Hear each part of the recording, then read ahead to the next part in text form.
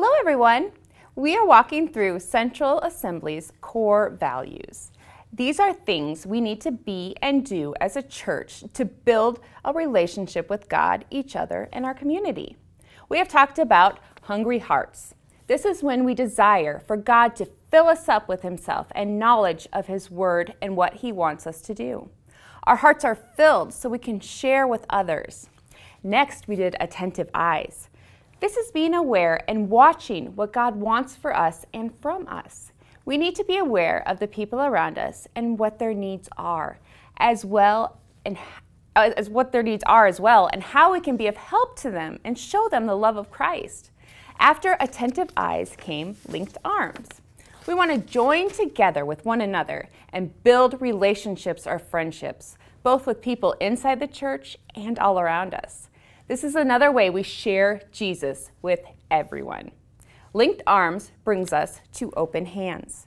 We have to have open hands to both give and receive.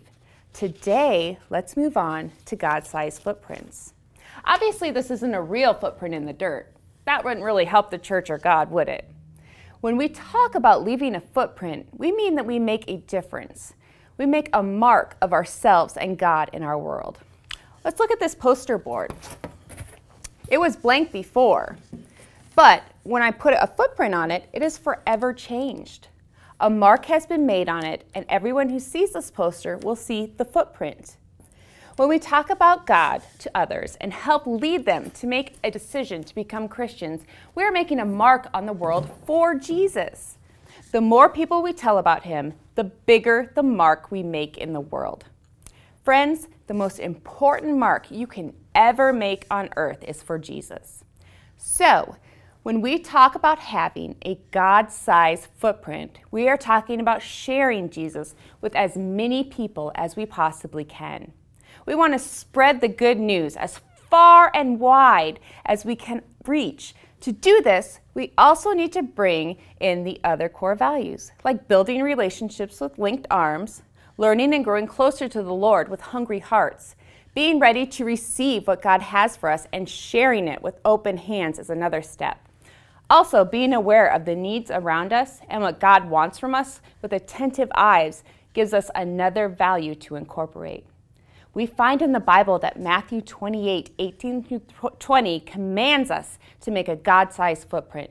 Jesus said, "I have been given all authority in heaven and on earth. Go to the people of all nations and make them my disciples.